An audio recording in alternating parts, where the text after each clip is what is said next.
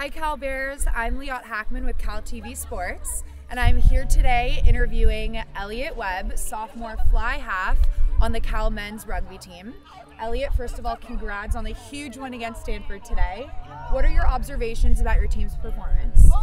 Thank you very much. Yeah, I think we did pretty well. We stick to our systems for a lot of the game, which we've been talking for the past week or so.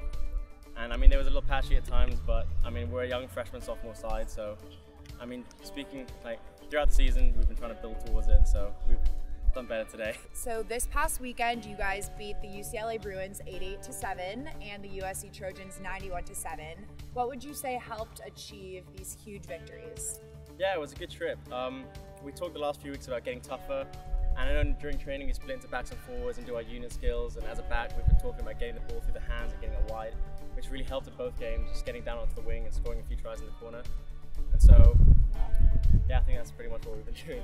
And last but not least, you have Russell Webb, your brother, who's a senior captain on the team.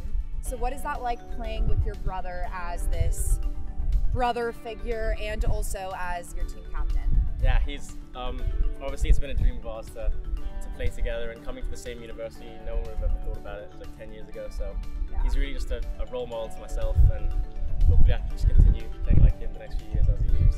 It's probably really awesome to play next to him. Well, awesome. Thank you so much for watching. I'm Liat Hackman, and this is CalTV.